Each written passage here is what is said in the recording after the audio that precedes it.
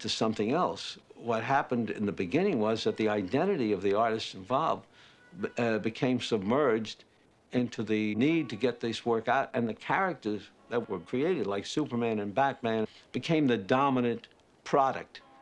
Gradually, the skills of the artist became the trading coin, so to speak. And then along came strong, powerful artists like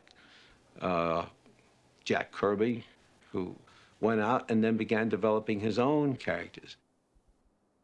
I was given one small section of the entire comic book. That's all I was allowed to do, I remember, and it wasn't enough. I had to be the creative force behind the entire thing, and that wasn't possible for a beginner, certainly, anywhere. And so I left the studios and began to do my own superhero stories.